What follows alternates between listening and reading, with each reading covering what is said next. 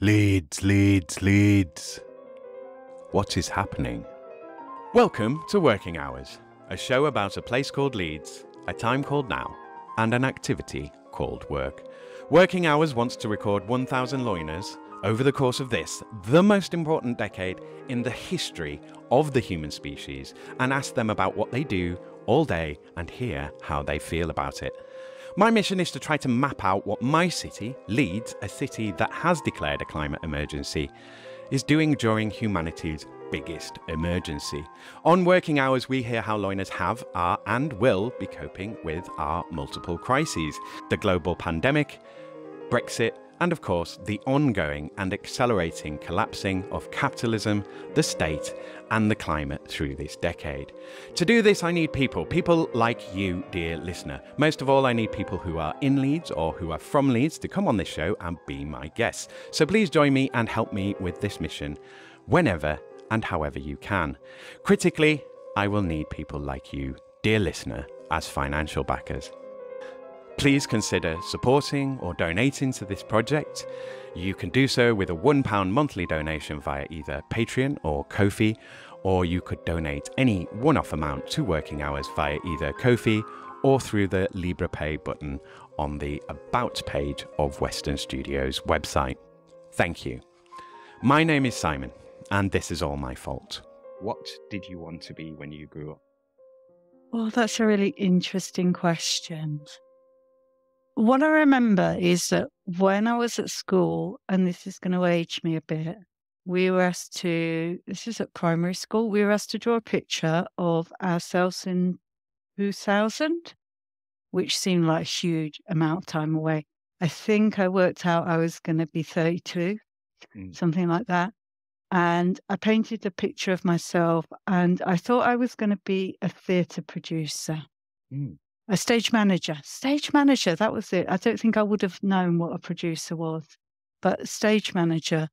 And I'm not sure why. I think I was interested in theatre and artistic stuff and creative stuff, but I knew I wasn't going to be someone who would be in the forefront. And so I wanted to kind of get involved in something that was organisational and backstage.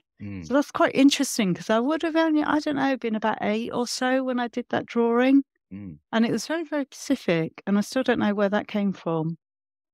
But then growing up, where I grew up in London, and it was in the period of huge unemployment, and it just didn't feel, going into theatre just felt too vulnerable. I could see around me like what happened to families where people were unemployed for huge amounts of time. And so my objective was to leave school and get a job and actually keep a job.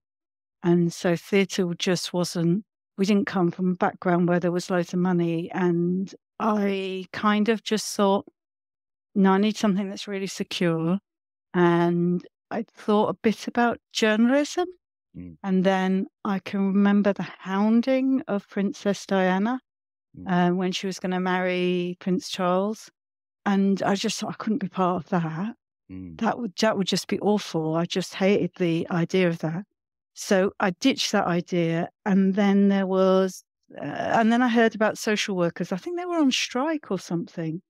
So I don't think I chose that profession because it was like they were on strike. It was more that just brought it to my attention because I heard about it on the radio, and I kind of said, well, what's this? What is this social work thing? And I thought, oh, that will be good. And that will be a job that people always need social workers. So I'll definitely get a job and keep a job. And so that became my driving force. That was around 14. I kind of started to make that decision. Yeah, so that was my childhood dreams became crushed quite early on. That's what I would say. Isn't that a quintessential part of the British experience? Yeah. You're listening to Series 3, Episode 45, and to my guest, Christine Bell.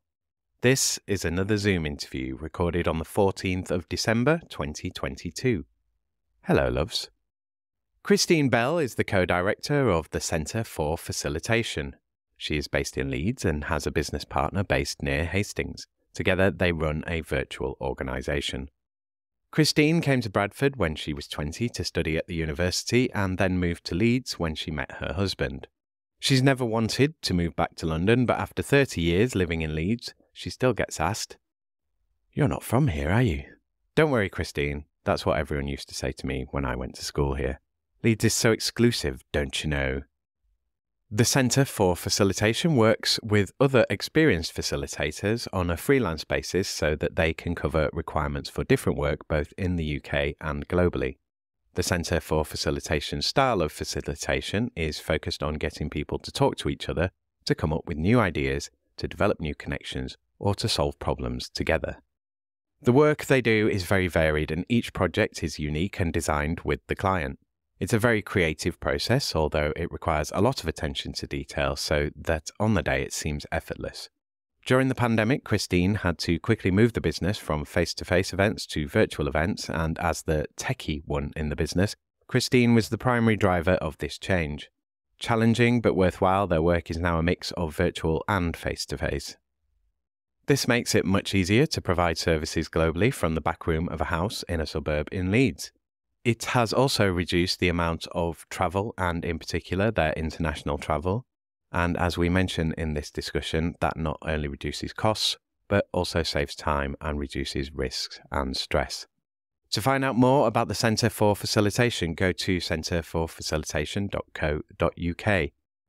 After listening to this interview, you won't be surprised to hear that Christine sent me some detailed notes and offered to re-record her answer to the change question and the UBI question.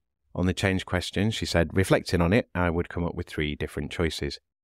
1. How facilitation can add value and why it is different to training and why we do not need domain experience. 2. Make sustainable choices for events. Work out when virtual is okay and when we really need face-to-face. And if running face-to-face, think about location and food and make sustainable choices. 3. A specialist niche business advisor. She added, it's my second choice that I really hate. I'm ranting about crap vegetable soup. And Christine had this to say about her response to the UBI question. I'm happy to record the bit about universal income again, as I had not prepared for this one, so I'm thinking and talking at the same time, which is why I'm not at all happy with this one. The bit that I do think is true is that if universal income was in place, I think I would have changed from social work myself and not had the choice made for me. It would have been a terrible decision to stay in social work. It would have destroyed me, and universal income would have made me more willing to take the risk of trying something different.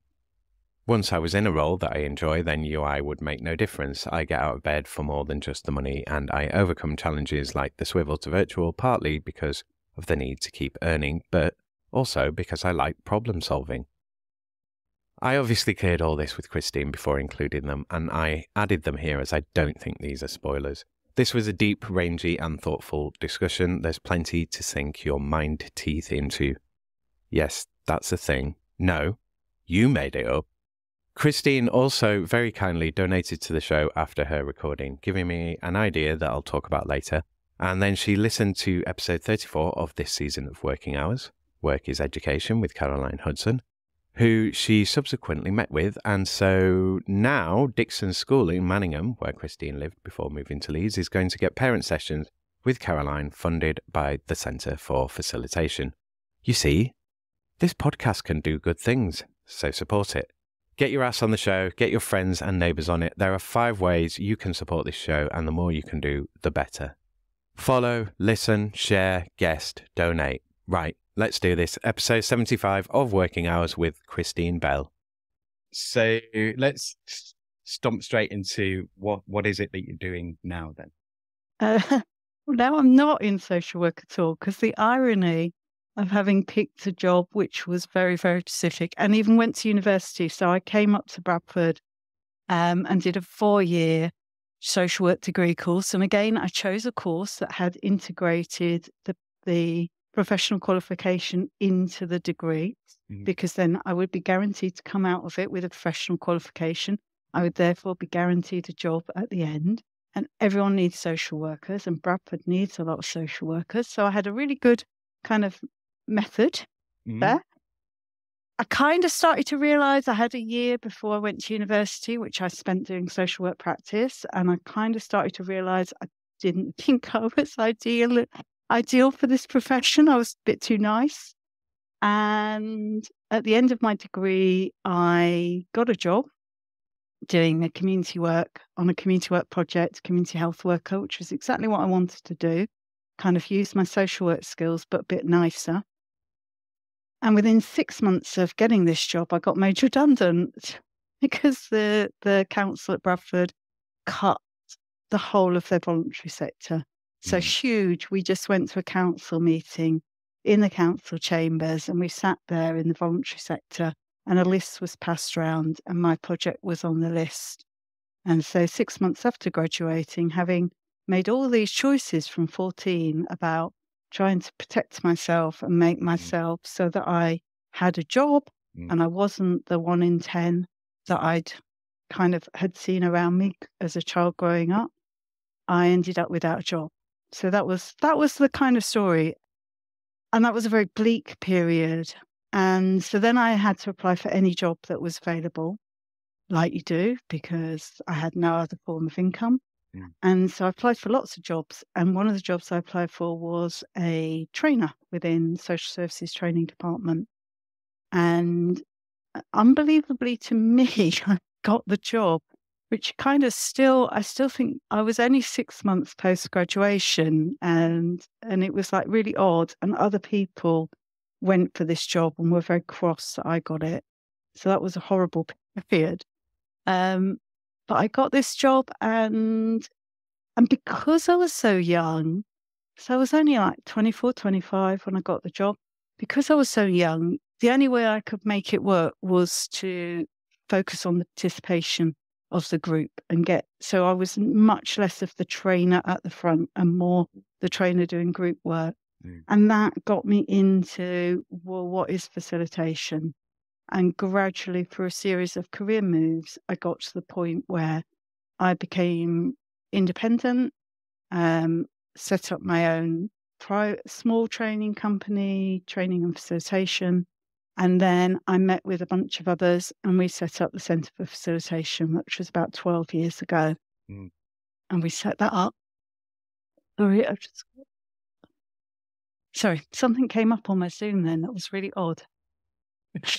It was like wanting me to leave the meeting. I was like, well, I think it's Teams. I think Teams has just shot into my Teams is doing a takeover, I think. Right, sorry, I'll just say that again. Was that a bit of a ramble, Simon? No, sorry. No, that was fairly concise, to be honest. So yes, so where do we get to? Yes, so just setting up the company basically. Yes, so we 12 years ago. Yeah, so about 12 years ago, I joined up with that was during another global recession where I just didn't have much work. And I think I've learned now to no longer fear those periods and to just get on with it. And so part of getting on with it was just using that time to network, to meet with other people. And I started to connect with other people who were also doing pure facilitation, not training. And so we set up the Centre for Facilitation, primarily so that we could win the more interesting, bigger pieces of work for which you needed a proper company with, more than a sole trader. And it was a way to collaborate with others. And that's kind of then how my career has now moved. So I would say I definitely do not define myself as a trainer. I define myself as a facilitator. And my role is not content and not delivering PowerPoint, but getting people in the room to talk to each other and make conversations. Okay.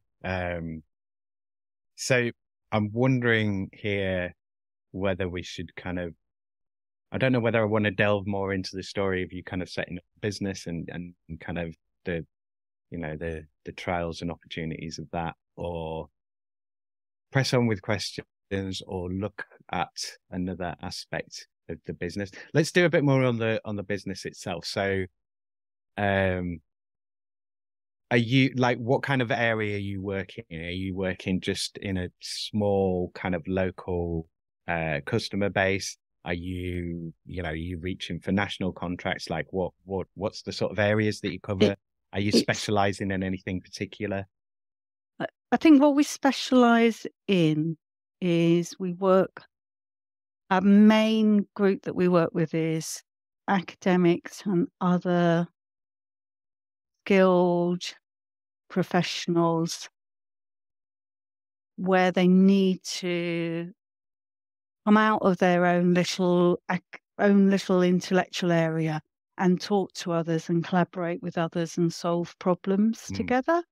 And so it could be, last week I was looking at a new industrial area in the UK and the workshop was bringing together stakeholders that are working in that industry, bringing them together to try and work out how are they going to progress this within the UK and what are some of the things they can do together, and to actually get them talking to each other, even though they might be competitors, to actually identify, well, where's the commonality and what kind of things do they need to work on together. So it's a bit of problem solving, it's a bit of collaboration. I think if I was defining it, I would say the main thing I do is create a space where people can actually have a conversation with each other and can be listened to. And it needs someone like me to kind of possibly create that. It makes the most of my bossy tendencies. So it needs someone to actually make that happen. Otherwise, it just kind of, you know how it goes. It just spirals into an unproductive conversation. And we try and put a loose structure in there to help. Someone once described it as the glass. So it's like I just put the glass around. I don't know what happens in the glass and what kind of cocktail people make, but I provide the glass and the structure, and then they work out what goes in there. So that kind of defines it.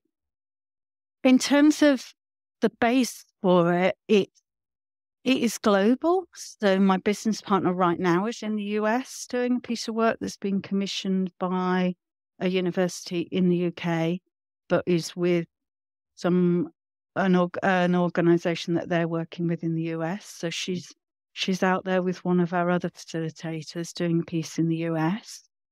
I was working, last week, the industrial event involved mainly UK people, but also the nature of that industry means that we had contributors coming from Bolivia. They were contributing virtually. We had people that were linked with America, with Australia and South America and South Africa. So it's kind of that happened to be in the UK, but have some very main other global contributors.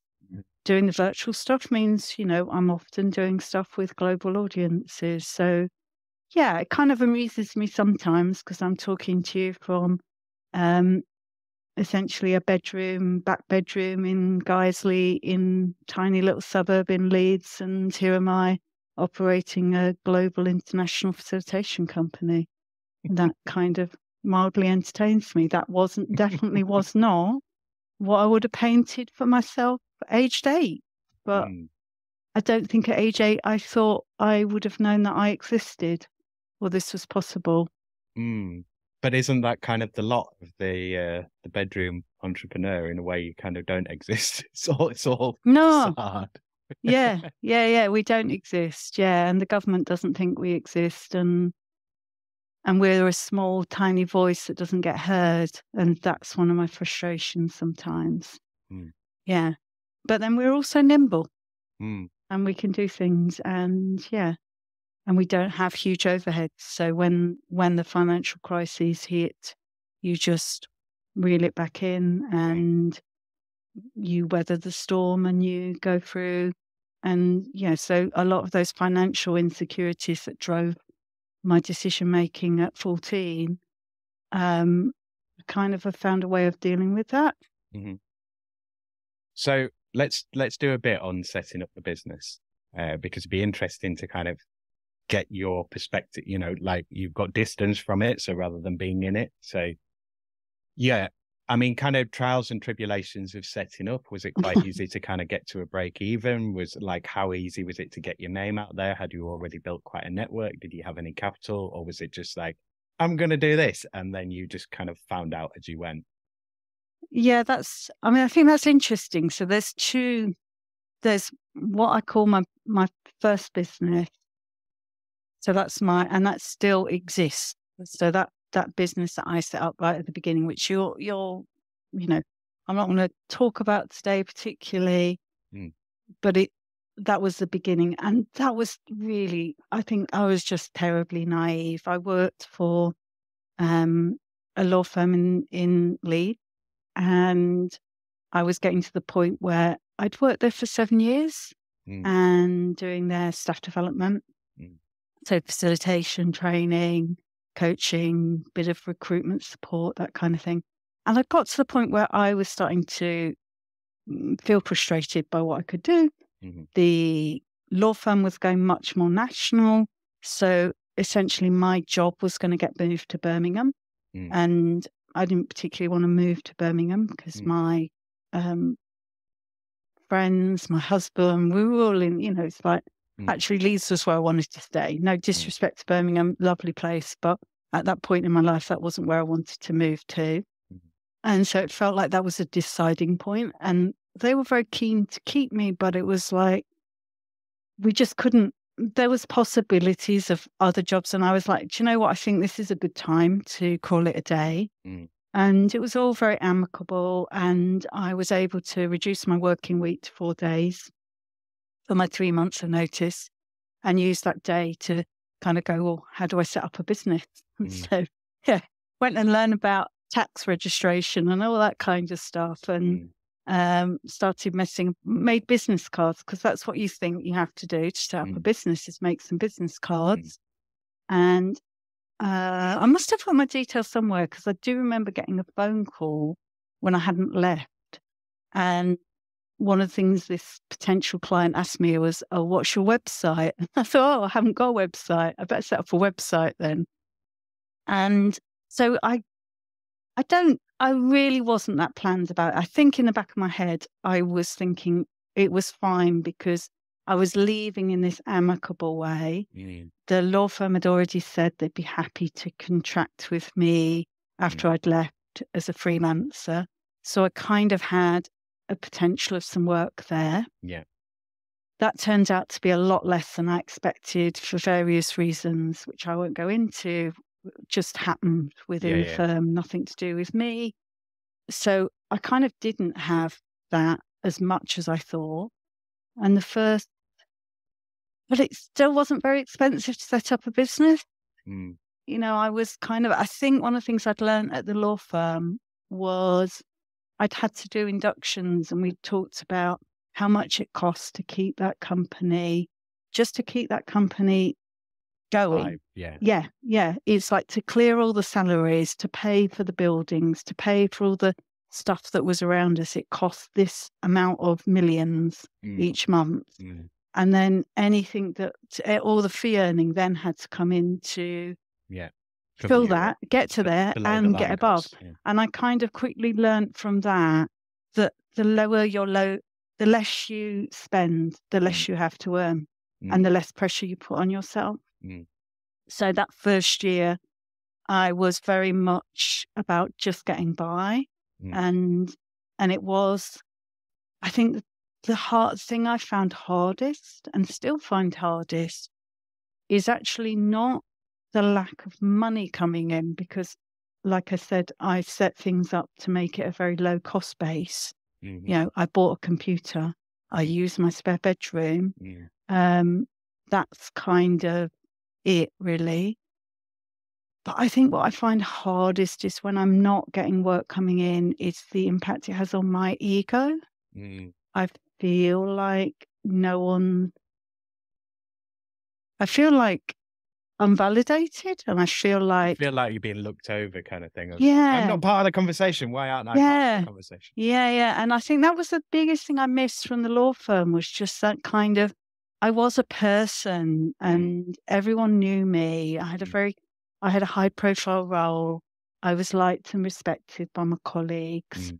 And, you know, so I would walk into the building and everyone would be like saying hello to me. And it was like, you know, I'd have chats with people. And suddenly I became this insignificant person that, you know, and someone once said this to me. They said, "You're only phoning me up because you think I might have some work for you," which was like, "Whoa, that was harsh," but it was true. And I found that quite difficult. And the periods when I don't have work coming in, I find quite difficult just to chill and relax and, you know, go for a long walk and make the most of it. I just, especially in that first year, I used to just, it was almost as if I was still at work. I would still sit at my desk 9 till 5 and just sit there with nothing much to do, just to make myself feel I was at work. Yeah. And my husband was like, "This is nuts. Why don't you just go for a walk or just do something else, you know, and just chill and the work will come." And I just found that quite hard and still find that quite hard. Yeah, but you also want to be working, you know, and that there's a degree of fake it till you make it there. I mean, you know, you're ready. You know, it's not like you're on call. It's like, I'm ready to go. Yeah. Oh, and so much the faking thing is a big part of independent consultancy, I've discovered. So when the financial crisis hit, which was when we formed Centre for Facilitation in that period of quiet, I mean, it really was like, there really was no, I had contracts just cancelled left, right and centre. It was like, you know, I was about to enter into quite a major piece of really exciting work with one of the law firms. And it was like, no, we're just not able to do that. We've pulled out of that whole, it was a corporate social responsibility piece. We've pulled out of that entirely. And so suddenly I went from, I'd got this major piece of work that was going to keep me in income effectively for the next 3 months. It just pulled like that. And so I would go to, in this desperation of, oh my goodness, I've got no work. What do I do? I'll go network. And I would go to some of those networking events for other independent contractors or just, you know, Business Link or whatever. I went to all sorts of things. All the online ones? No, this was in person. Okay. This was the financial crisis. So all right, yeah. We weren't, I don't think we even had Zoom then. So you'd rock up and you'd go to someone else, "Oh, how are you doing?" And they go, "Oh, yeah, I'm really busy." And everyone would be really busy. Yeah. And I would be the one that would go, "Oh, really? Because I've had no work for the last 3 months." And then they go, "No, I haven't either." Yeah. It's like, what are you busy with? Yeah. And it's like, actually, and then I discovered there's this whole veneer of what people say they're doing and then what they're really doing. And they often are two different things. It's strange that coincides with kind of the rise of social media. Of like everyone all of a sudden there's social media and everyone all of a sudden's busy. What are you busy with? You just scrolling. Yeah. Have you got any work? No, I haven't got any work, but I'm really busy. Yeah. Someone said to me, said, "Oh, I've seen you've been very active on LinkedIn recently." And it's like, yeah, that's because I had no work that month. That means I'm not working. Not that I am working. Unless I'm doing social media work, of course. Okay, so let's go into. I mean, is there more on the story? It feels like it's come to a kind of. No, that's kind of. I think I would say my main lessons from setting up a business is I was incredibly naive. I really had no clue, but I survived. I think even if you do know what you're doing, you know, depending on where your knowledge lays, you can't, because it's, you know, it's that real world laboratory sort of thing, isn't it? You can't predict what's going to happen because anything can happen. Yeah. So, you know, you've got to go through those experiences to know if you can make it through those experiences and then be like, oh, well, I've done that, so I can do similar. Yeah. So, you need to have, it needs to be manifest in the real and see how it holds together. Yeah. And I think when you're a small business as well, so you asked about the whole marketing and things, I think what I've discovered is one of the useful lessons I can remember that I had lots of conversations with other people in that startup period who'd set up businesses that were similar to mine, and they were very generous. And I would go and have a cup of tea with them, and they would share their learning with me, and that was really valuable. And I can remember one person talking to me about how you think that your marketing strategy is like, there's where I want to go, over there on the horizon. And that's what you market towards. And she said, you don't. She says, you're going to get there, but you're going to get there with a series of small steps. So what you need to do is look at the pebbles that are going to get you into that horizon point.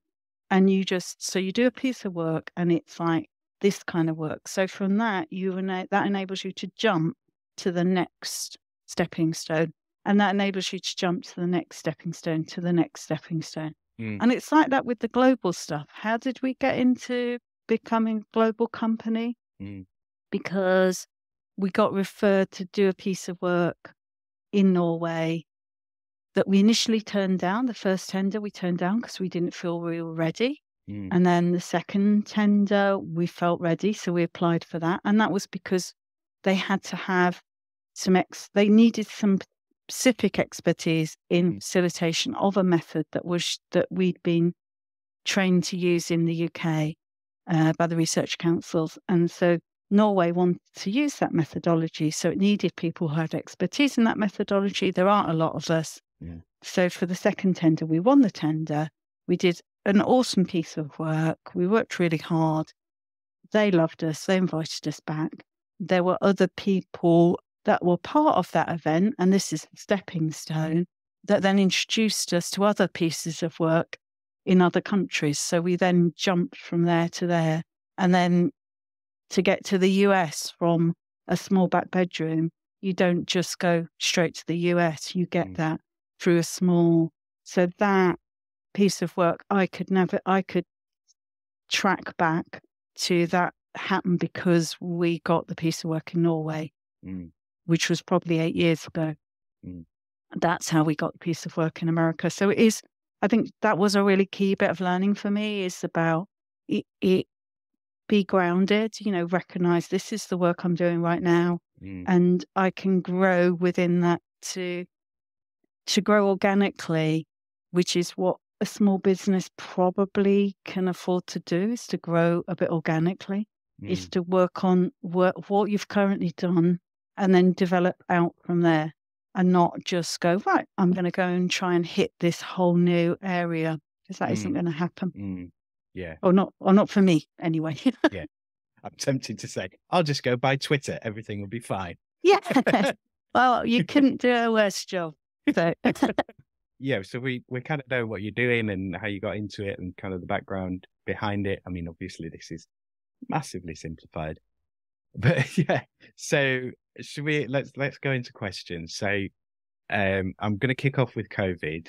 I think this is a good starter because it takes us back to the beginning of the decade, which is when I'm starting this and which is the period that I'm looking at with this project. So yeah, what I want to look at here is your experience as we went into lockdown. Like, was it a case of all the work being pulled away, you were working much less, or was it a case of like, God, we've got loads to do, we've got to inform all these clients and manage everybody, like we working more? What kind of changed for you in the long term? Like, did it have any long-term effects? I mean, I guess you were already working remotely before we went into lockdown? No, not at all. We were working remotely we would have meetings, especially with our international clients. We would have meetings by Skype, I think. Yeah. Skype and phone. I think I had started using Zoom because I'd done some professional development for myself as an action learning facilitator, and that had been a global program. And so we'd use Zoom for that. So I'd learn how to use Zoom, but not breakout rooms or anything exciting like that, but just using Zoom a bit like Skype. But that just happened to be the platform we used for that event. So I had experience as a participant of using Zoom, didn't have a Zoom account, had a Skype account, had loads of work. So this is January, February of 2020, had loads of work. Went out to Poland in beginning of March, And so then it was all starting to kick off, and we were having to fill in forms on arrival in Poland about where we'd come from. And I remember being very freaked out because a flight had arrived from Italy at the same time as our flight. And that's when COVID was starting to kick off in Italy. And so there am I stood at a carousel with all these people that are collecting bags from Italy, and you're thinking, I'm going to die. And I had a thermometer and I had to take my temperature every day. And we were starting to get much more edgy about physical contact. And there was loads of hand sanitizer at the hotel. And I can remember coming back and being at Amsterdam airport and reading all these terrible stories about there was no toilet roll or soap to be had in the UK. So I bought some of the world's most expensive soap at Amsterdam airport to ensure that we had supplies when I got home. And that was my last in-person job for a long time. So in some ways that was helpful because it was quite a big project that we'd done in Poland. So we knew we were going to get paid from that project. So that was at the beginning of March. So we had income at the beginning of March, but everything else from March onwards, it was like a cascade of cancellations or we're not sure. The biggest turning point for us was that we had a European client that was doing consultation, and they'd already commissioned us to do it. And it was going to be in May in Innsbruck. And they needed and wanted the consultation to continue. And they recognized, like we did, we had that kind of conversation that we all had in March, is this going to carry on or is it going to be over? And we had that conversation. We recognized there was no way we would be clear. We would have the certainty that we needed to go ahead in Innsbruck in May, but they couldn't afford to postpone the consultation because otherwise it would have affected the whole European project. So we agreed with them, and they're one of our clients that we worked with in quite a creative way. Over a couple of years, different projects. So we've kind of always worked with this particular client. I don't say we've tried out new methods, but they've been open to new methods. Whereas you've got some clients that we'll only use this technique if you can guarantee me you've used it with 10 different clients and it's worked. Yeah, tried and true. Yeah, right? Exactly. This client is much more like we kind of work with them about, well, what is it you want to try and do? How about we try doing this? And they go, yeah, that sounds great. Let's do that. And so we experiment with them in it's a willingness of partnership. So it was the ideal situation because none of us knew how the hell we were going to do it. How do we convert what for us is like a highly participative, really kind of noisy, engaging consultation process that we would have done in Innsbruck? How did we make Innsbruck happen in the online format? And so that really occupied us from March till May, figuring that out between the team, with the client. It was, just dragging some of the team along, because I think it's fair to say that facilitators in general are not digital savvy that much, and I think some people in the profession just thought this would blow over, so they quite happily just down tools and said, online's not for me. I don't really want to engage with it. It doesn't work for me. Don't think it will work. I'm just going to sit it out. And I was never in that school. I was always in this whole travel thing. It's really getting on my nerves. The Poland trip is like from Leeds. It's not easy. You've got to go to Amsterdam, then change. It's terrible for the climate. So how can I be a climate activist and keep using planes? But how can I not use planes? Because have you looked at the train journey to get to Poland? It was like, there's no way I can kind of physically do that and do my work. So actually I really wanted to find solutions that made it possible for me to engage with people globally without having to leave my house. So I was like game for it. And I've always been quite digitally. I learned to use computers when I was at Bradford Uni. because I chose to. It wasn't part of the social work course, of course not. I think we were still writing handwritten case notes when I was working in social work. But I took myself down to the computing centre with a friend of mine in the first summer vacation, and we sat in the computer centre and we worked our way through all of the basic how to use a computer stuff. And by the end of that summer, I knew how to use a computer. And so I've kind of always been more, happy to use computers. So I kind of I can remember the moment with my team just saying, this is what we're going to do. This is an opportunity for us. If we don't do it, we're not going to have any work. That's not an option for me because I need financial security, as you know, from being 14. So we're gonna do this, and we're gonna come out of this, and we're gonna learn loads and grow loads. And actually, this is a really good thing because we've got stale. You always get stale, and it's like if you get said to me, Christine, we've got 40 people in a room. We need them to network together. I kind of know how to do that. When you say to me, we've got 40 people in a virtual Innsbruck space for a consultation, I didn't know how to do that. So it really tested me. And I think there was within all of the awfulness and the anxiety of COVID, that gave me something that was creative and gave me a space away from the fear.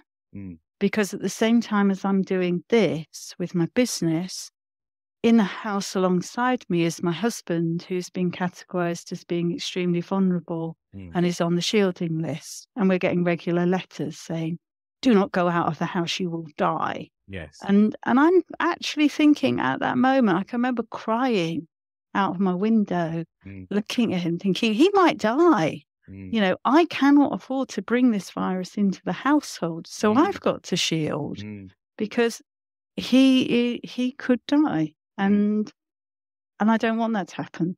And it was, so there was a survival thing as well for me, I think, within that. But also I think it was, I needed something that made me feel good. Yeah. Because, facing the death of your loved one and being 200 miles away from your elderly parents who are also vulnerable. It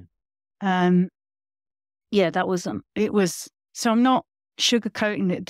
It was a shit time. It was an awful time. It was so scary and there was so much going on. But work-wise, it was a tiring, exhausting, but fundamentally a creative time. I mean, there's so many emotions tied up in it because it was such a long time. And like the way that you've put it there, we've kind of gone from, there was that peak of panic to where we are now, which is like basically total complacency. Yeah. I mean, obviously there's all the PPE stuff going on at the moment in the news, but the fact that we didn't have any of that as well was a major part of the crisis and a major part of why there was so much kind of risk and why the lockdowns did happen. So and lockdowns made us feel quite safe. That was because then we didn't have a choice. I think for us the difficult time was when we were out of lockdown but pre-vaccination, and we just felt a pressure. We knew that we had that fear of missing out because other people were able to socialize. But we still had to be really careful and scrupulous and have very limited social contact. And that felt I think that was quite a challenging time. Yeah, it suddenly felt unfair. Like it felt more fair because everyone was locked down. Yeah, which is kind of like at least we're all in it together. Yeah, and it is. I mean, so I don't say that lightly. We didn't enjoy lockdown, but it did give us a sense of safety, and there was a clarity about what was acceptable and not acceptable, and what you had to do to be safe. And so there was a kind of security blanket in there. But yeah, I know the pain that other people have experienced through lockdown. That wasn't my experience, but I recognise that was other people's experience. And I'm not saying we should lock down more. Let's go back. Let's have a lockdown. I kind of think we should have an anniversary one every now and again. Yes. Like, this is what it was like, everybody. There should be something to mark that. Yeah. It's a globally, significant historical event. It's like, it shouldn't be something that we just go, no, it didn't happen. Yeah. Do you remember this was when we, would only go out for a walk for an hour max. And other people would look at you shiftily if you walked past them on the pavement. Yeah, well, the first few weeks, and because there were no cars generally, people were working in the roads, but everyone was walking, as far away from each other as they possibly could. Nobody saying anything to each other. Yeah. And after about a week, people were like, "Hello," just like say hello to people. Everyone's terrified, like humanize it. So well. On the work front from that time, I mean, was it a case of the work giving you kind of structure? Did you fall into the difficulties of just like, oh God, I'm just, where's the separation between work and life? Like, was any of that a bother, or were you just like, I'm just getting on with it and doing what I need to do? I think very much I was getting on with it. As you'll have picked up, I'm highly organised, very motivated, very focused. So I created a structure for myself. And for me, one of the great things about working life in the early pandemic period was I wasn't traveling anymore. Increasingly, I had got into a situation where I was traveling most weeks for work, not always abroad, but down to London, to Birmingham, wherever you travel from Leeds, it's a nightmare on the trains. So I was dealing with trains, delays, overnights, getting home back to Leeds at 9 o'clock, having just missed the connection to Guiseley, and, another half hour or an hour wait for the next train. It was that kind of stuff. That had become normalised. And so my working life became much better. Because I could start work at the time I chose to start work, and I would finish. I kind of quickly realised it was easy for just to work to expand to the space. So I kind of started putting this 6 o'clock is my finish, where, that I'm going to finish and I'm going to cook our evening meal for us. And so I fell back in love with cooking. Because especially in the early weeks of lockdown, and again we forget this, like food was quite scarce. There wasn't many toilet rolls, and there also wasn't a lot of fresh vegetables. Yeah, you started getting the fresh fruit and veg. I remember there was a shortage of flour because everyone was at home baking. Then there was a shortage. Then we had flour but no yeast. Yeah, exactly. So you had to be quite imaginative as a cook. And my husband is a good cook, but he is not. He's the type of cook that he gets a recipe or something that he knows how to cook, and then he goes to the shops and he buys those ingredients. And so he was totally thrown because he couldn't get to the shops. He wasn't allowed to because they were shielding. I couldn't go to the shops because I was shielding him. So we had basically whatever in those early days. We couldn't get Sainsbury's delivery or any other. We had Morrison's delivery that we'd previously used Morrison's online. That just sunk without a trace. We couldn't get a Sainsbury's delivery. I think in those early days, we would have just got whatever our friends offered to get us when they were going to supermarkets. So, and what we had in store cupboards. A right random selection. And he would have just looked at that and thought, well, what do I cook? And I look at it and I go, oh, great. It's like the Master Chef store cupboard. I love that. So it's like, oh, yeah, we've got a tin of sweet corn and we've got some really old frozen broad beans and a packet of tofu dated from. Well, I can make a delicious meal with that. Oh, we haven't got any pasta, but it doesn't matter because at the back of the cupboard, we've got some buckwheat and that will do instead of the pasta. So I could do all of that. So I ended up taking back control of the cooking and the shopping because I was present, whereas I hadn't really been present for the last couple of years. And so I took that on, and that became a real joy. So I stopped work at 6 o'clock, not just because I said that I was going to stop work at 6 o'clock, because then that gave me a full hour to go to the kitchen and make beautiful food. And so then I was eating lovely food and not the terrible vegetarian food that I get served in hotels across the country. So it was like, So once we got over the supply issue of getting regular supplies, then the 6 o'clock cooking hour was that was my structure. And then just interspersing exercise as well, making sure that I kept physically active during that period as well. So I was pretty structured. And I suppose because you've already had that experience with, with the financial collapse, that you kind of you're on the, like, we can do this, we can weather this. We've got that other piece of work. I know this is going to be a bit of a challenge, but I've got the time to do it, and kind of So it seems like, because you've got to have a space that's working. I think you've got home, you've got work, and then whatever in your home life or whatever. But if things are bad at home and they're bad at work, then it's just bad. But if you've got one of them's working, it makes it so much better. At least, ideally, both of them working. So it wasn't a great time, but it actually wasn't the worst for us. It wasn't the worst of times. We were the survivors and the lucky people in it, bizarrely, even though the shielding experience is not one you want to repeat. But okay, I'm going to move on to, let's do social media, because we haven't really gone there, and I think this will maybe tie in nicely with this previous question.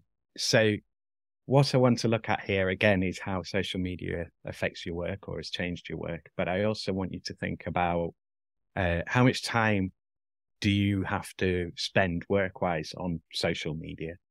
And does that time, do you get a good return on investment for that time? Like, can you see real results from, we've done X social media activity and that's delivered whatever results, whether that's increased sales or new leads or whatever. Do you feel you get benefit from that time that you spend? If you do. So I think social media is a curious thing. In our business, I'm the lead on social media. My business partner does not really engage with it. So I don't really engage with finances. So I let her deal with the finances and I deal with social media, and we're both happy then.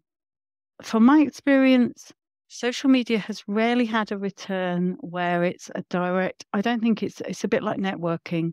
You have to kiss a lot of frogs to get the prince. And it's a bit like that, in that you have to be there. And quite a lot of my work has come because people that I've known. So I'll use LinkedIn. I would say that now is my primary social media point. So I'll use LinkedIn, I'll put a little story about something I've done or a piece of work, or I'll try not to rant on it. I might just share a picture of something I'm doing, and I'll tell those little stories about different things. And I do a lot of commenting on other people's posts as well, which I don't think people do enough. I actually think, because your own followers see you commenting on someone else's post, so it raises that person's post. The fact that not many people comment means that that person then recognizes you far more than just a like. So I purposely comment on other people's posts as well as doing my own posts. And what I find is that it's not like I can suddenly go, I've got loads of email queries about that. But I then have people say, they will contact me randomly out of the blue, one of my contacts, and they'll say, I've seen that you were doing such and you're doing focus groups. Is that something you would be interested in doing for us? And that's because they've seen a post that I did, 3 months ago about the focus groups I was doing I did a post about my focus groups in North Yorkshire, in Clapham, and that got a very good response rate because it had a photo of me. I'd had to do the last bit of the journey on my bike. I'd taken my Brompton on the train to Settle. And so it had this picture of my Brompton in the middle of the beautiful Dales, which is not where you expect a Brompton to be lurking. So that got a lot of traction, that post, because it has a really nice picture of a bike on it. So she would have, I guess that she'd have seen that. And then that triggered her 3 months later to go, need to do focus groups. Who do I know who could facilitate focus group? Oh, Christine did that post. I'll contact her. So that's how it works for me, is it reminds people as well that you're still in business, especially during COVID and financial setbacks. It's like, there's a kind of, should I reach out to this person and ask them if they can help me? But what if they're no longer in business, or, has their email changed since then, and that kind of thing. And so, so I think there's a link with that. There's a connection between being active on social media, engaging in social media, but actually engaging with it as a person. So, doing posts that are just all, I don't know, are glossy. And the picture of my bike in the Dales, I think is a true reflection of me. It's a genuine, authentic story. And I think that's probably why it gained more traction than other things where you just share here's a TED talk that I heard recently. Isn't that amazing? And so, it's sharing those little bits of me, little stories. So LinkedIn definitely works. Yeah. Obviously this is a regular question on the show, and I've talked to a lot of people about social media. I've done my own research and stuff and my own posting and stuff, but my social media game's atrocious. But it's kind of atrocious deliberately because I hate it. I hate social media. But yeah, I think what you're saying in terms of like commenting, it's like making it useful, but I don't just want to post happy stuff either, because it's like, I don't want to be relentlessly positive, optimistic and happy. And it's like, but then at the same time, I don't want to be relentlessly depressing and negative and outraged. And, we have a range of emotions. We shouldn't be stuck in set modes. No, I think it's right, but it's also just kind of noticing. I noticed in myself that there was a tendency, especially on Twitter, to primarily express that negative, cynical side of myself. And in a way, that's not really me. I am an optimist. I do want to see the positiveness in the world without that being everything's rainbows and glorious and, we all love each other. It's like I can see the harshness in the world, but I can also see that amongst all the, like the anti-cyclist stuff, I totally get it and I experience it. I've also had, some really lovely people have stepped in and helped me when I've had I've had accidents. My husband came off his bike in September when we were together, and this guy just drove past and, are you all right? Well, no, not really. And he said, oh no, you don't look it. He said, I'm just going to drop my wife off and then I'll come back and check in on you. And we thought, yeah. And he came back and he took Adrian to Harrogate Hospital, to A&E, which was quite a big ask for a complete stranger to do that to someone and to see that he was in his hour of need. And it's like, that's the kindness of strangers. So you see that too. And I kind of just want to keep reminding myself that there is that kindness of strangers there, because I think if we don't remind ourselves of that, we can just see the world as a really unrelentingly hostile place, which, it definitely, I'm thinking Ukraine war right now, and I'm thinking, there's nothing you can sugarcoat about that. That is unrelentingly awful, what is happening there. And I cannot imagine how it feels to be out there. So yeah, it's a kind of curious. I don't want this to sound like I'm sugarcoating it. I just think for my own mental health, I've got to kind of keep reminding myself that in amongst the awfulness, there's goodness that's there. Since we have Brexited, have you noticed any change in your work? I think it's been masked a lot to start with because of the pandemic, I think, and we all went into virtual. Therefore, we didn't have to worry about travelling and visas and things like that. And plus, there were already supply issues. Yeah, that's right. Yeah. And I don't think a lot of the things got resolved. Now we're hitting it. Right now, we're hitting an issue where, in order to operate in Europe, we have to know the tax requirements of 26 different states. And in order to do business, so we might do a piece of work in one European state and think, yeah, that's fine. We don't need a visa, or we do need a visa and we need this kind of visa. We can do our stuff virtually without having to charge that. It is all fine. And then we find that another state, it's completely different, and we have to have a tax third advisor. Party, and you can't because have we're to deal with each country individually. You can't negotiate with the EU. No, we're a third country, and I've had that now. When you read that, you think we're a third. Yeah, this is what you can do when you're an EU member. This is how we treat third countries. And you're like, we're a third country. We have made ourselves into an outsider. And I am a tiny business.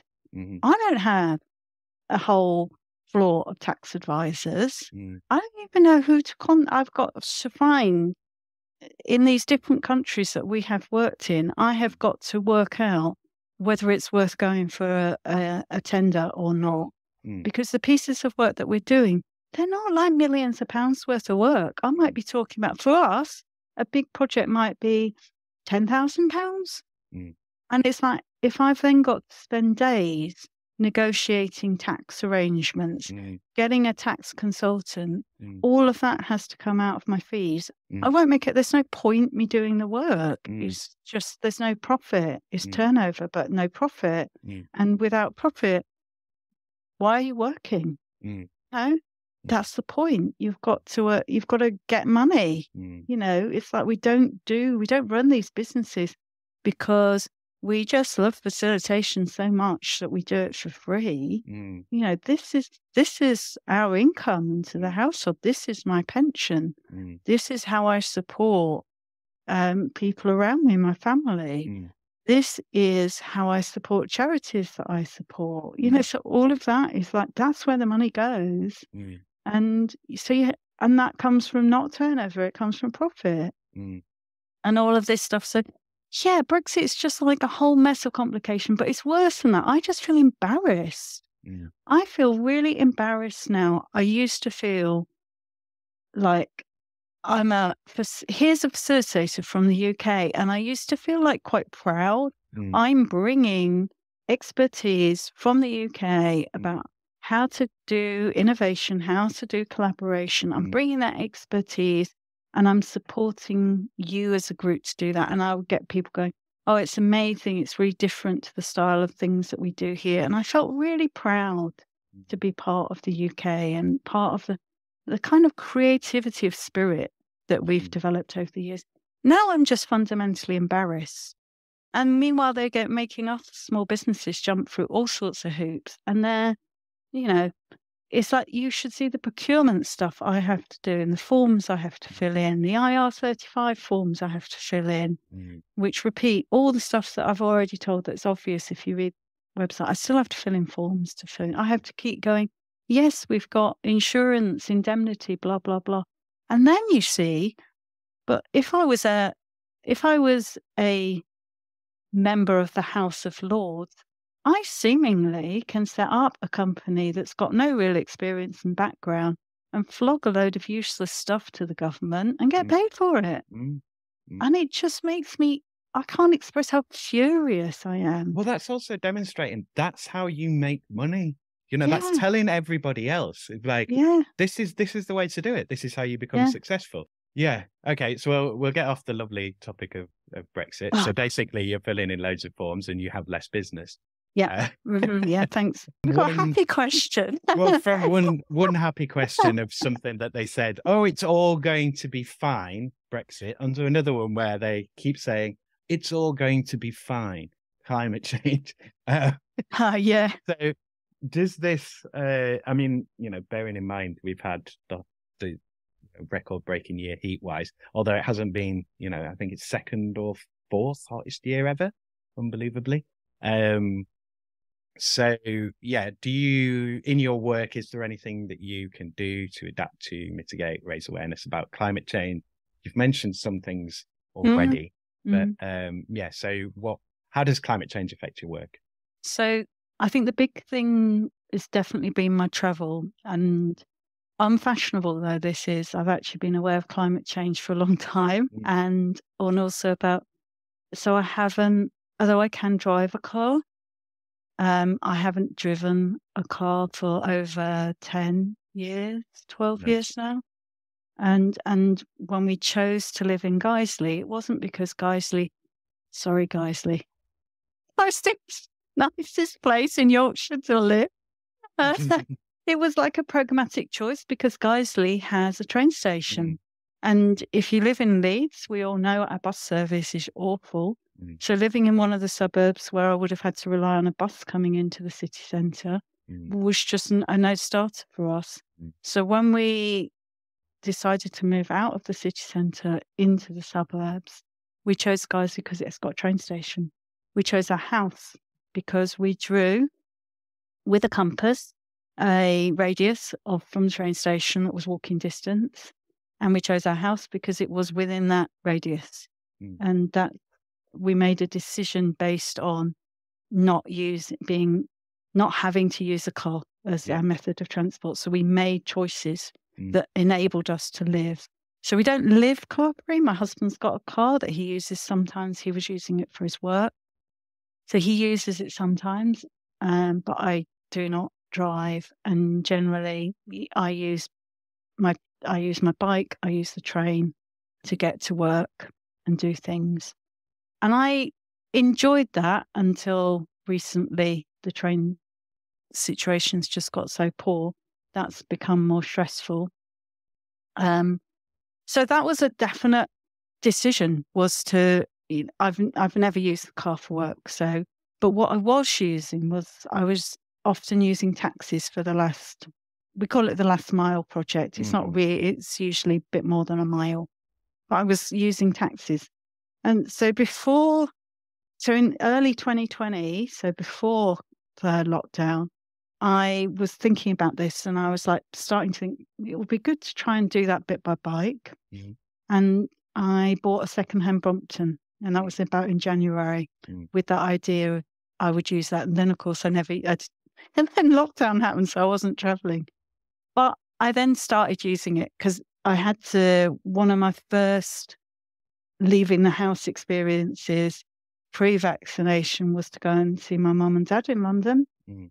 And I really didn't want to, I was kind of feeling okay with the mainline trains because I knew that they weren't very crowded and everyone would be wearing face masks. And I kind of just felt safe enough, but the tubes just terrified me. And so I started using the bike in London for that. And then I've carried on. Now we're doing back to face.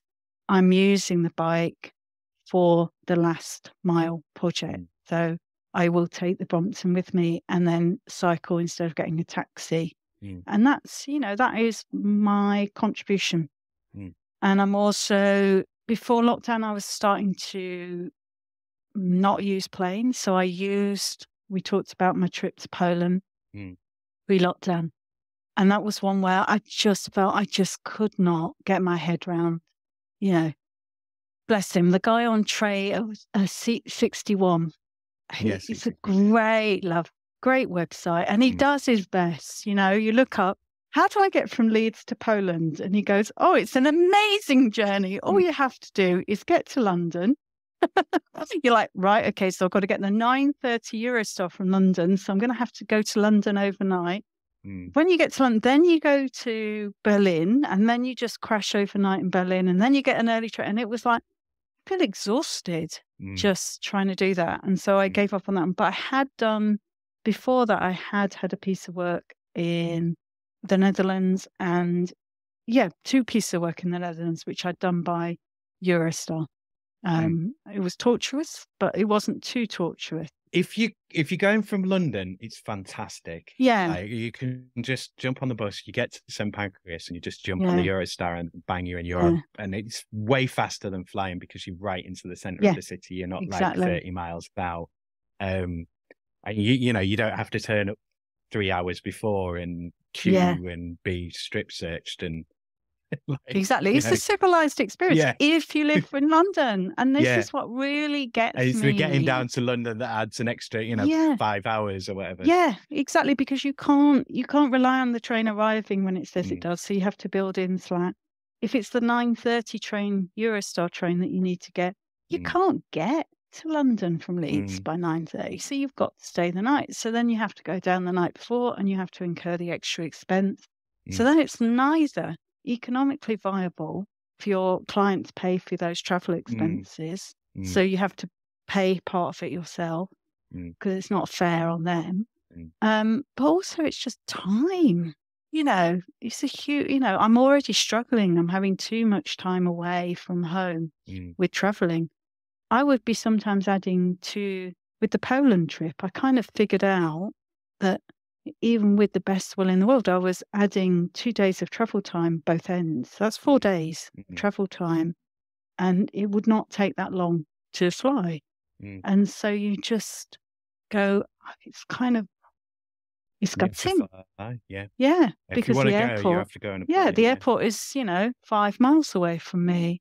And so I have been trying not to. So I haven't flown since the Poland trip. So since March 2020, I haven't flown. So I'm not using flying for our holidays.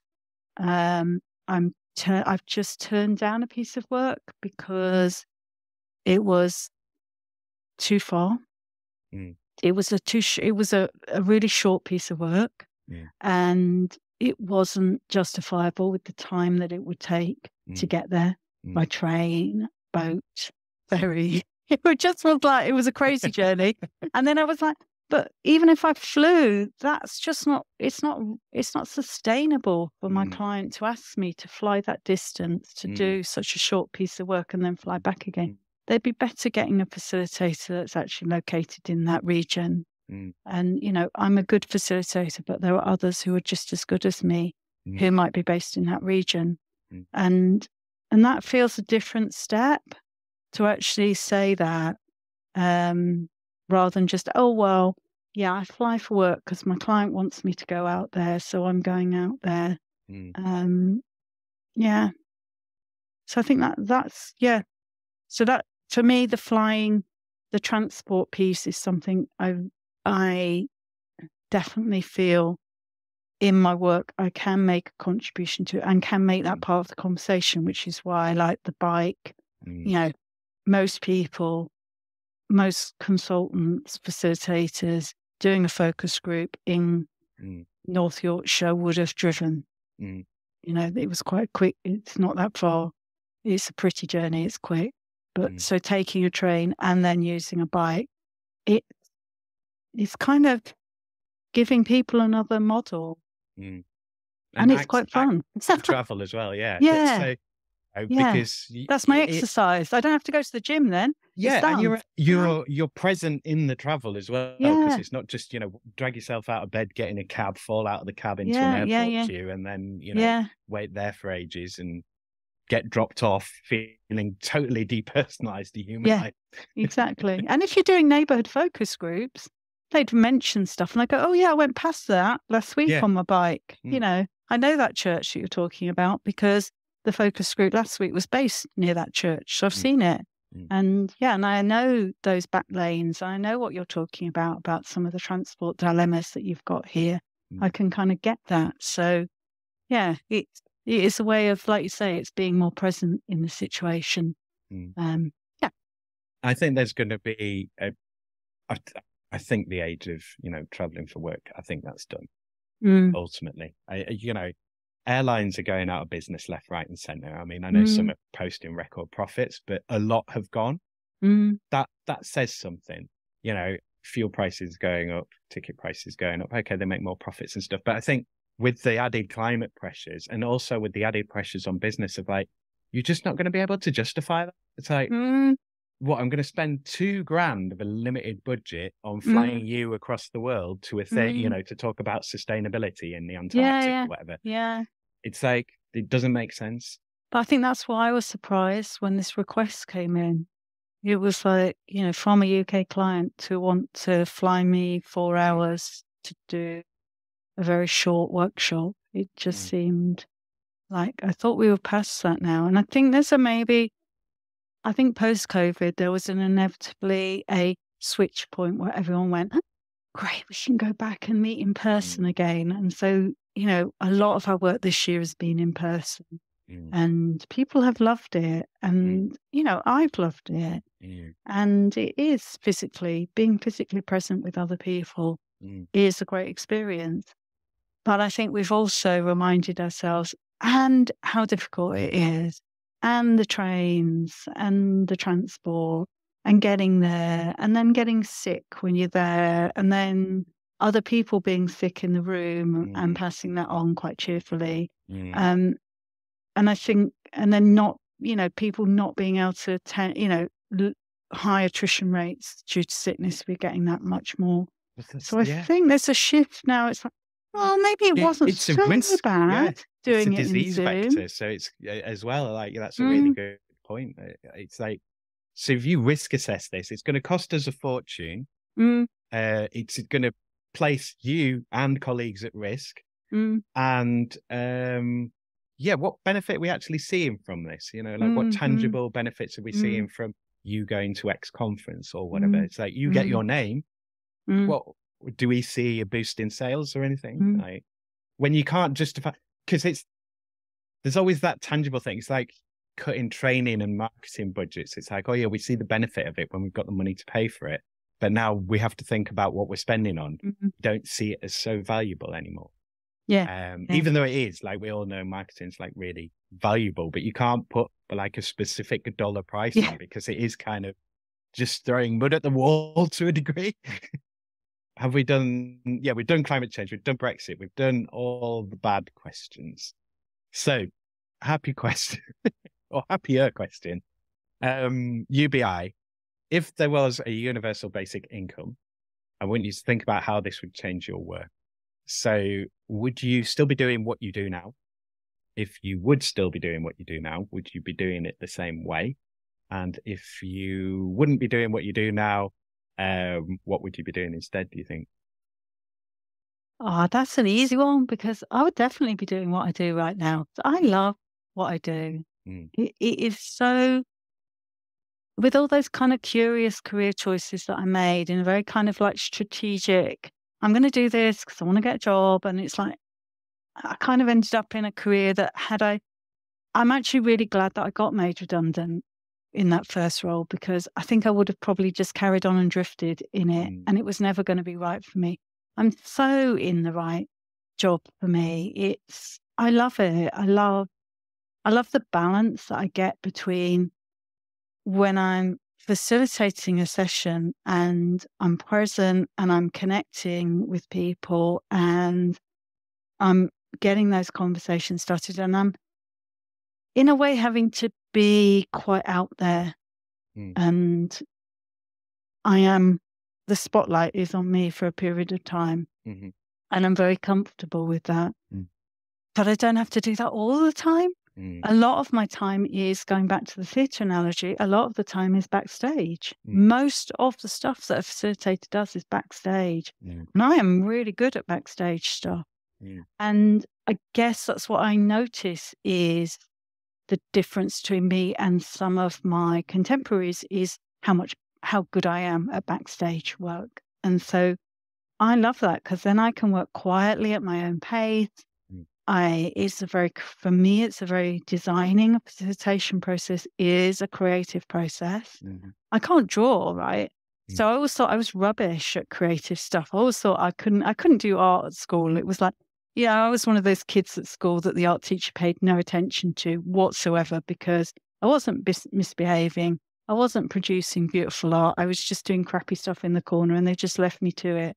And they never commented or did anything with my work. So I just kind of went, I'm not artistic, but I am creative. And my creativity has an outlet with facilitation. So it gives me, it's more than a job. It's something that I just really love doing. So, yeah, I would carry on with that. And assuming that the universal income was enough to cover my needs, and I don't have expensive taste. I don't need a 22-bedroom house with ensuite. I don't need a second home. I don't need a big car. I don't have any of those things. And I don't need any of those things. And I don't yearn for any of those things, apart from it in odd moments. I think, oh, it'd be really nice to have a private swimming pool. Yeah. It'd be really nice to be in the Caribbean now. Yeah. If only I could fly there without there being climate impacts. Exactly. So, yes. So I think, I think probably going back to those choices I made back at 14, I think I probably would have maybe made choices that were more about my heart and soul rather than needing to do something that made sure that I wouldn't be in poverty. What do you think of the sort of, that threat of destitution being a kind of sharpening of the mind? I mean, that's kind of played in the way that you've, in our discussion today, and obviously you've got that background of a large amount of unemployment around you. Has that, I mean, do you think that was kind of essential for focusing you? I mean, it sounds like it was. Probably, but I don't think that's necessarily a good thing. I could have gone on to be a terrible social worker and made really bad decisions because that was the career path I took because it was the best way to get financial security. So, and I suppose if you didn't have to think about getting financial security, it would be very much more like, what do I really want to do? Yeah. But that's not an easy thing to answer. No, that's not a really easy thing to answer. I've always been the main income bringer into this household. And I've always wanted to be financially independent. I think as a woman, that's really important. I have choices. I've met women through my work and my career and friendship groups who cannot leave violent situations in their home because they do not earn enough money to sustain themselves. And I don't mean to live a life of luxury, but just be able to rent a house. They cannot escape and just get a hotel room. And I'm not saying that just sounds like I'm not in a violent situation at all. I don't need to escape, but I can. If something happened here and I needed to go, I can pay for myself to have a hotel room. I can rent somewhere. I've always felt that that's really important as a woman to have that independence and not be reliant on my husband supporting me. And that's just how I grew up. Yeah, so I think that's been a driver to me. Yeah, that kind of gets me out of bed, gets me doing things. Like I said to you at the beginning, I have to, because I could go on to chat with various. Yeah, that's it. It's like, oh, we could talk all around this, but then you have the conversation, and then you've wasted time. So I have to be prescient at the time as well. So the final question for me is the change question. So basically, you can change any 3 things about your work. You have carte blanche. You can be like pragmatic or fantastical. If you could change any 3 things about your work right now, what would they be? Well, the first thing for face-to-face work is I would find a way of transporting me from here to my place of work, wherever that is, and back again without any time implications. Maybe half an hour or so. I don't mind that. But to transport me in a way that's got no impact on the climate, So a carbon neutral method of transporting me from home to the place that I'm working in and back again without having to sit in crowded situations, eat terrible sandwiches, not have a seat, be cold and uncomfortable, any of those factors, and pay an absolute fortune for it. So yeah, if we could do that, that would be marvelous. So that would definitely be my first thing. My second thing related to that is to introduce chefs around the country and the world to the joys of vegetarian cookery as it is now, modern vegetarian cookery.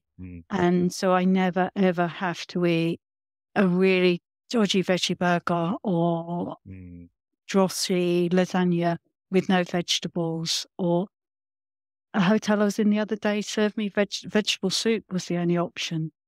And I swear it was from packet.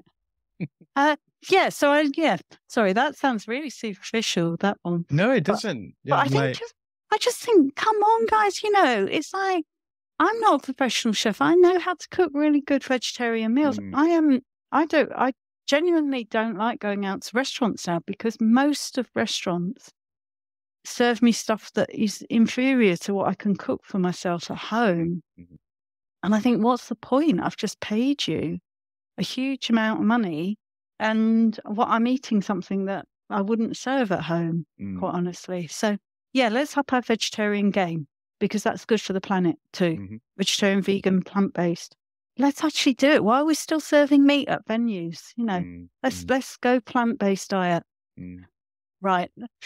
And it's cost-saving measure, like all these business expenditures and stuff. It's like, oh, you want to cut our tea and biscuits, but you're not willing to cut on the steak. Yeah, exactly. Yeah, so I'd definitely do that.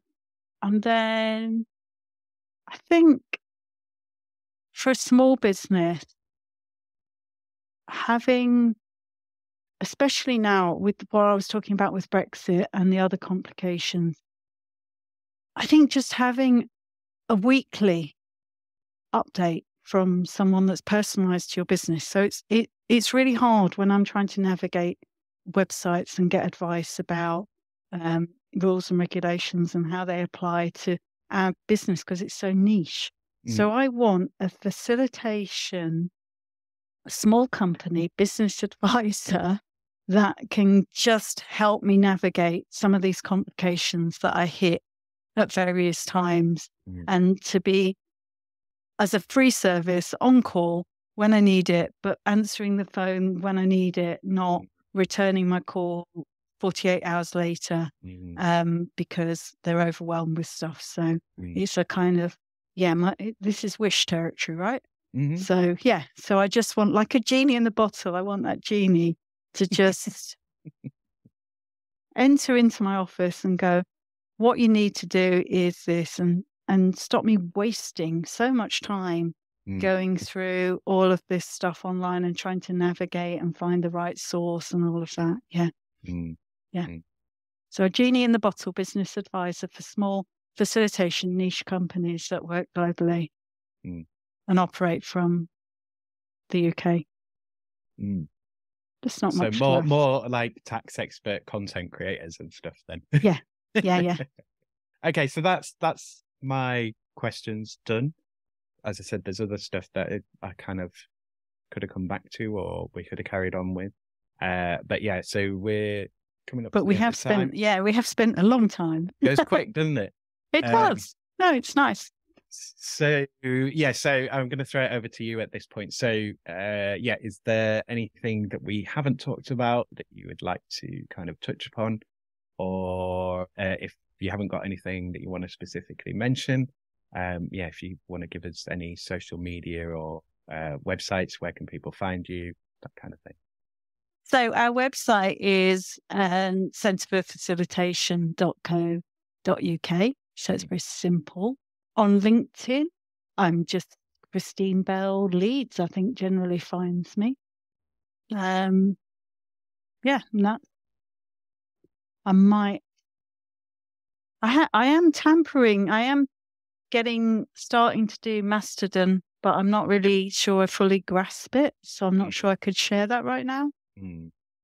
I'm And mainly also, following cats. who's on it? Like, Yeah. Well, I'm loving getting a daily thing about cats. So that's really nice. It's quite. I think I'm learning from that it's actually quite. It's social media as a sense of soothing. It's like actually just seeing loads of pictures. I love cats, right? I've got a cat. I post pictures of my own cat on there now. I never did on Twitter, and it's kind of. I quite like that, connecting with people with their cat. For me, that just helps it. Life is quite challenging right now. So, yeah, we're coming out of, we're not even coming out of the pandemic. We're still in.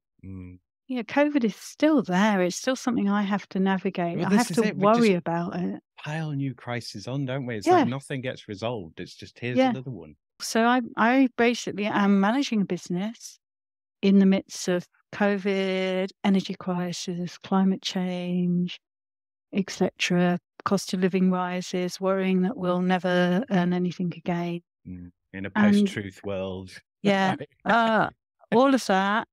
So, yeah, I think the only thing I would add is, do you know what? If you're in this, I'm in my 50s now, and it's like, yeah, that's great professionally, but suddenly you're having to also deal with the pain and the grief of your parents getting towards the end of their life. I had to ring a hospital this week and say, no, Mum doesn't want to come for her chest scan that they've scheduled, because if she has got cancer or something else, she ain't going to have any treatment.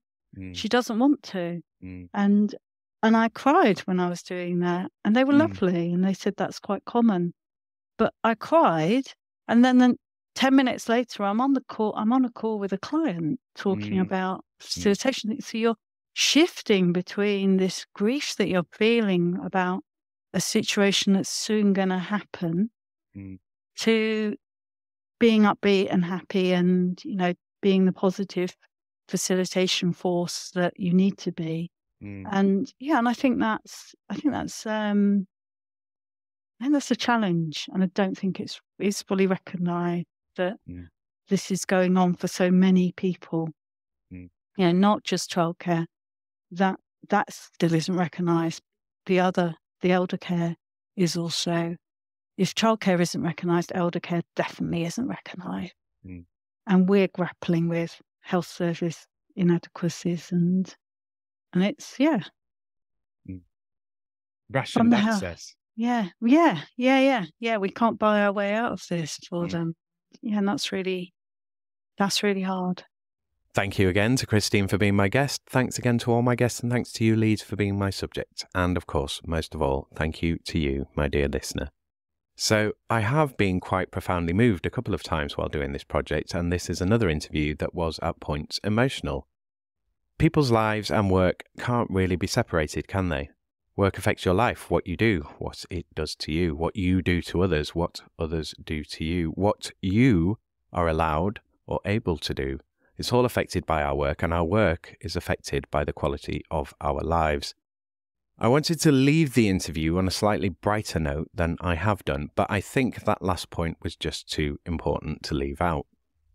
But I want you to know that my experience chatting with Christine was very positive, and I hope that comes across in the listening, despite all of the constant hideousness of the 2020s that bleeds into our daily lived experience. There's going to be some changes for Series 4, so I'm not going to go on too much more than I already have here and now. I still desperately need guests, so if you or any lawyer you know is on strike, tell them there's a friendly pod that wants to hear their story. If you know an entrepreneur in Leeds that needs some startup sympathy and attention, tell them my ears are open. If you are a successful Leeds business and you just want to be able to talk about your business in a way that you don't normally get to do, or you're a Leeds campaign that needs or wants some attention, come on the show. If you're a lawyer benefiting from Brexit, come on the show. If you're a lawyer who's a journo, a popo, or a politico, you're even welcome on my show. Because don't hate the players, hate the game, innit? And I need the numbers. You can follow this show on Twitter at WorkingHours3 and on Instagram at WorkingHoursPodLeeds. Use the hashtag WorkingHoursPodLeeds to stay up to date on when new episodes are being released. to DM me with your questions, or most importantly, to get in touch if you'd like to be my guest on this show. Please do chuck in anything you can to help the show grow. Go to ko-fi.com/working hours and join me there for £1 a month, or you can make a one-off donation of whatever amount. You can also go to patreon.com/working hours pod to support Working Hours, again from as little as £1 a month. Why not be super awesome and join both? Do something new and something different. Remember to like, share, follow and subscribe to Working Hours. That's me. Cheers ears. Take care out there and be kind to each other, Leeds. Working Hours is produced, recorded, edited and published by Simon Treen for Western Studios Leeds Limited. The music was The Bees from Chopin's Etudes, which is in the public domain and was taken from museopen.org. Please like Western Studios Leeds on Facebook at facebook.com/Western_Studios_Leeds and on LinkedIn, linkedin.com/company/Western-Studios. Leeds, are you considering taking the plunge into podcasts or audio content? Then think Western Studios for support, advice and guidance on getting it made. At Western Studios, you work with a real-life learner who is actually in Leeds. Not a piece of software, not a course of articles or a series of live chats and video courses, but me, a person in physical place-based reality. If you want to work with me to make your podcast or any digital audio content in Leeds, whether it's for your own cause, your publicity campaigns, to promote your products, increase your sales, or just to create your own passion projects, then get in touch with me, Western Studios, now. Don't wade through vapid articles and videos and podcasts about how to make podcasts by disembodied virtual people on the web. Get on with making your podcast now, and then when it gets hard and expensive and it all goes wrong, which it will, then call Western Studios to make your podcast with you or even for you. Western Studios will take on your podcast's boring, time-consuming and painful admin, recording, editing, transcription, whatever. Tell me about your podcasting pain points and I can make it all better for you. I feel your pain. For a charge, I will share it. Remember, podcast work is work. Leeds businesses, Leeds campaigns, Leeds brands. Got an inkling that you'd like a podcast but don't know where to start? Contact Western Studios at makemypodcast@western-studios.com and we'll start making your podcast straight away. The first hour of arranged consultation and pre-production time is free. £25 an hour after that for editing, recording, production. I can also arrange hefty discounts for the right project. So tell me your idea and your budget and I'll tell you what I can do for you. What do you have to lose? Time. That's what. Time is running out. The best time to make a podcast was 10 years ago. The second best time is right now. Writers in Yorkshire, what are you doing with your lives? Hopefully you're writing. Well, I know there are listeners out there who want to hear great original writing performed as audio content that is about and for and has been made in Leeds. How do I know this? Because I'm one of them loiners what wants it. Help me make your old screenplays, unpublished novels, unperformed plays, stories, poems, and performances, whatever you got, baby, and make it as podcast content. Is your work arty, salacious, pulpy, strange? Good. Is it unfinished? Good. I can help you with that too. I can work with you to find actors, musicians, and voiceover artists and quickly realize your projects. I get practice making the shows and you get a finished, performed and published version of your writing. Save yourself the hassle and the headache of making your podcasts on your own by working with me instead.